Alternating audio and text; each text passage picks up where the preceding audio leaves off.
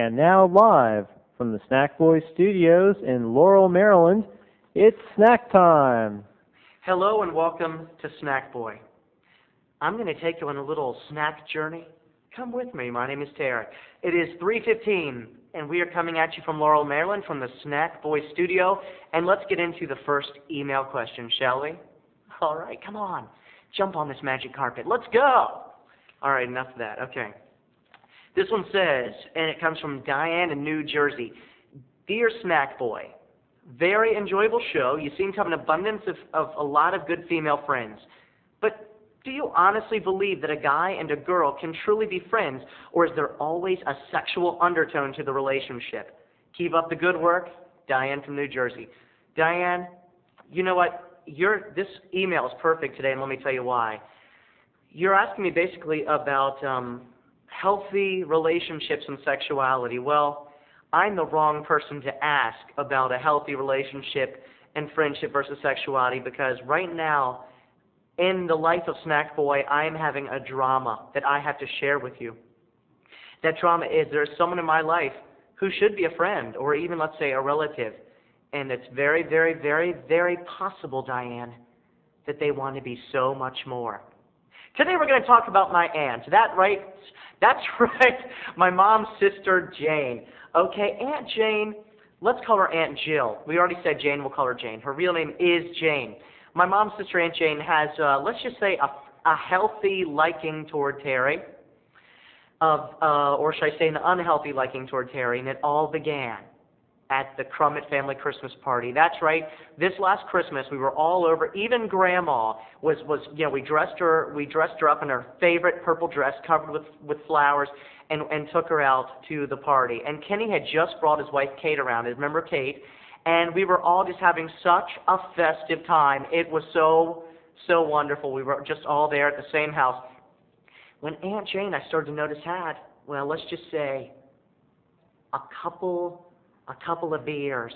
And then she chased the beers down with a couple of wines. And then before you know it, she was sitting right beside Terry on the couch. And ladies and gentlemen, her hand started on the knee. That's right, and it worked its way up. And she would say, Terry, blah, blah, blah, blah, blah. And that knee would creep up. It would go up from the knee toward the groin, closer to the groin, closer to the groin. And after a while, everyone noticed it. And I didn't know what to do. I was like, well, thinking, okay, I could take Aunt Jane's hand and I could move it down toward my knee, or I could push it off, or I could be like, oh, you, Aunt Jane, and get up and go get a drink. I didn't know what to do. I was kind of trapped. It was getting closer and closer, and even my brother noticed, and he went, Aunt Jane, ooh, get off of Terry like that. He's your nephew. And she was like, we're just playing, Kenny. Aren't we, Terry? Anyway, since then, it's even gotten worse. Well, let's just say every time she comes over now, I feel like I need a restraining order. And I'm getting let me describe Aunt Jane. She's got dyed red hair, very red, not just orange, but red. And she has a favorite T-shirt, kind of like I did in high school. Remember I had that party animal? But hers says, Jesus saves, and it has a big cross on it, and it's yellow and purple.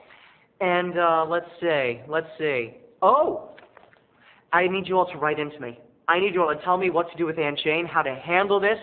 If you have any stories about a friend or a relative that made you feel uncomfortable. As you know, Snackboy is a 5-minute show. So if I keep telling you the story of Aunt Jane, I'm going to lose more email time, more quality bonding time with you. I'm just going to move on. Okay. All right, I was asked a really good question. Someone in here asked me what my favorite TV show was. Here we go. This one is from... Oh, that's not it. Yes. No, it's not. Dear Terry, your talent for comedy and acting is the best I've seen. Do you see a movie career, possibly a sitcom in your future? I'm telling you, Terry, go bigger. The world needs to see Snackboy. Keep up the good work, from Luke in New Jersey. Luke, I would love a movie career. I would love a television career. Thus far, I've only done really corny projects. I shouldn't say America's Most Wanted is corny, except that I was on it the first time and I played a police officer, and I was on it the second time and I was a rapist.